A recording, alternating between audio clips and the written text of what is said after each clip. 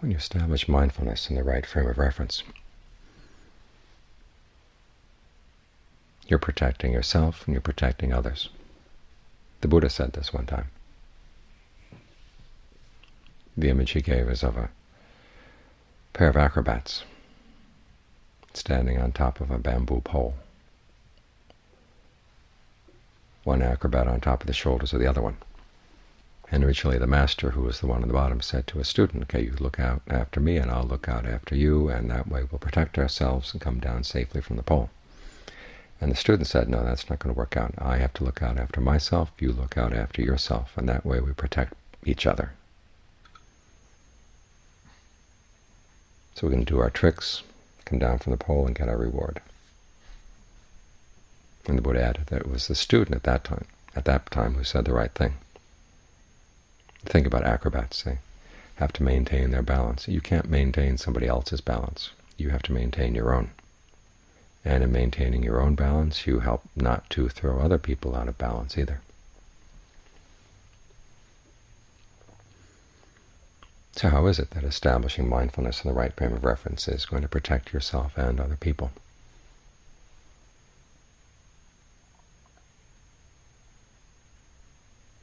Getting mindfulness established is, many times we hear it's being established in the body or feelings or mind or mental qualities. But it's a lot more complex than that. There's a whole formula. Keep track of the body, for example, in and of itself. Alert, mindful, and ardent, putting aside greed and distress with reference to the world. That whole phrase is the establishing of mindfulness. That's your frame of reference. The body in and of itself, simply the sensation of having a body right here, right now. The primary example is the breath. Stay with the breath coming in, stay with the breath going out. Try to keep in touch with how the breathing feels, the immediate sensation.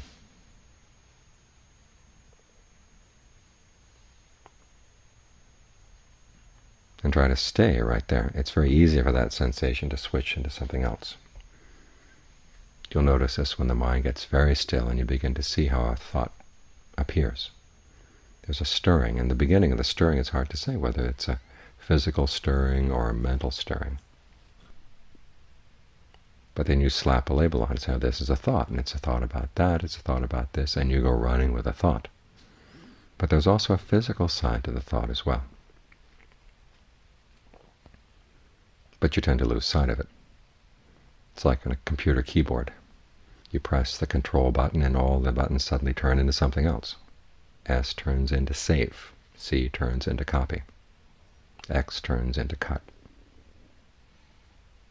simply because you're pressing that control button. Same with these stirrings in the body-mind.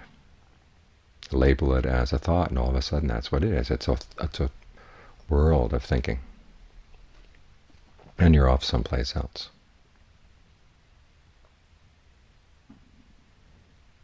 And you can carry all kinds of burdens around. This is greed and distress with reference to the world. You've got these worlds in your body. If you have a picture of all the worlds hanging from your body, you have thoughts of the past hanging from the back of your neck. You have thoughts of the future hanging from your chest. Memories of this, that, and the other thing are all little bubbles all over the body. No wonder you're burdened down. So you want to see the body in and of itself. Just its bodiness right here. Don't go slipping off to other frames of reference. Ardent, alert, and mindful. Ardent means you really stick with it. Anything unskillful comes up and you drop it. As for skillful qualities, you try to maintain them. The skillful ones here are alertness and mindfulness. Alertness means you know what you're doing, the results of what you're doing. In mindfulness, you keep all of this in mind. You keep body in and of itself. You keep breath, breath, breath in mind.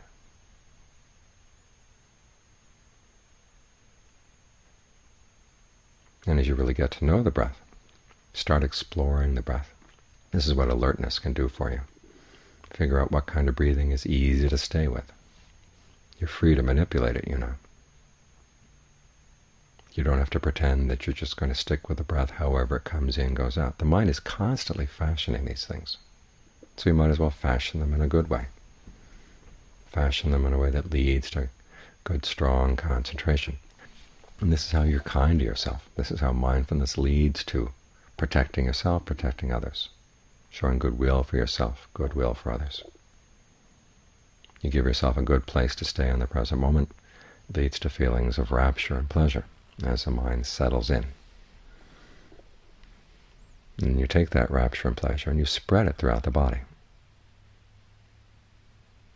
The images of working water through a ball of bath powder, or nowadays we might say working water through the flour to make bread. Make sure that all the ball of flour is moist. A sense of ease permeates throughout all the body, even the parts that are painful. You can think of the ease permeating through the atoms of pain, around the atoms of pain.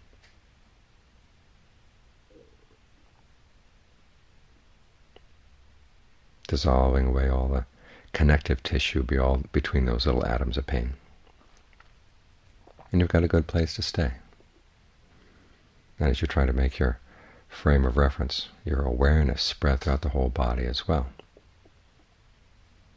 that gets you even more firmly anchored in the present moment, even more firmly anchored in body in and of itself.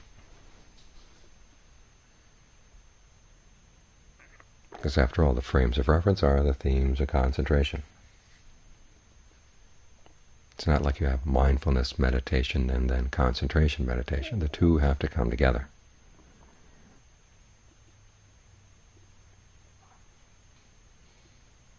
And in this way you create a good place for the mind to stay in the present moment, and you're not weighing yourself down with all the greed and distress with reference to the world, because you're not creating those little worlds. You're not allowing them to blot out the body.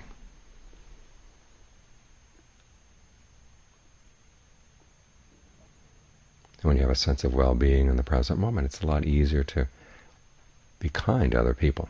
You're not feeling oppressed, you're not feeling exasperated or irritated.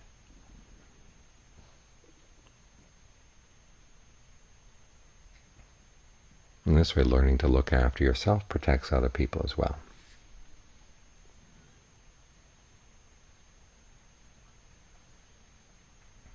That's what the Buddha means when he talks about mental seclusion. Physical seclusion is when you come out to a place like this, where you're cut off from your usual social ties.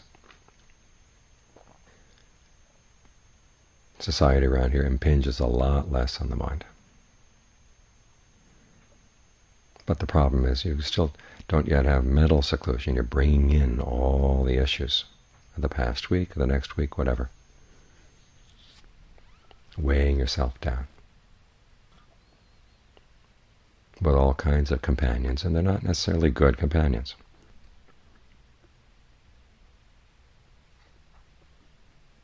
The mind that carries the past around, carries the future around, is not a mind that's secluded.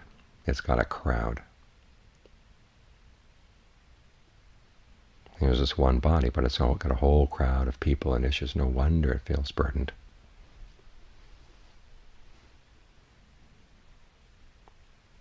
So you've got to learn how to stay with the sensation of the body in and of itself. That way you can develop mental seclusion as well. And this way you can be secluded wherever you go. Because there it is, the sensation of the body. Nobody else can sense it, it's yours. And as long as you're in touch here, you're always in touch with something that doesn't get impacted by anybody else. They can say what they want, they can do what they want, but you've still got your sense of the body in and of itself right here that nobody else can sense. And as long as you're taking care of this, you've got a good foundation. When you're acting from a good foundation, the actions are going to be good. The things you say are going to be good. Because you're not feeling oppressed, you're not feeling squeezed out. You're not feeling burdened by things. So this is how it is that being in touch with simply the body in and of itself, being in touch with the breath, is a way of showing goodwill to yourself, showing goodwill for the people around you. It's your first foundation.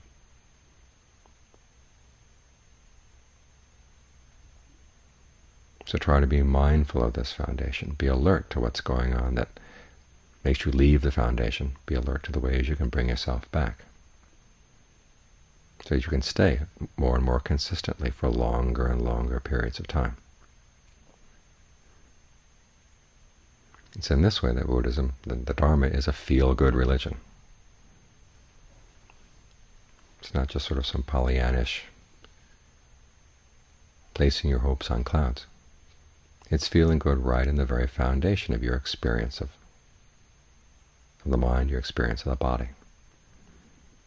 Because nobody's forcing you to breathe in a way that's uncomfortable. Nobody's forcing you to direct the energy of your body in a way that's uncomfortable. And yet we do this over and over again.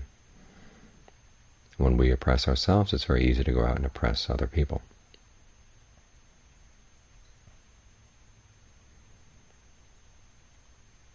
When you learn how to take good care of your sense of the body here in the present moment,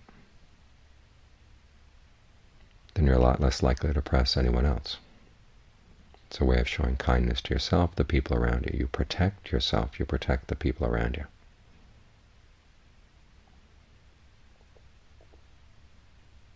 By staying focused on the body in and of itself, ardent, alert, and mindful, putting aside greed and distress with reference to the world. That's an act of kindness.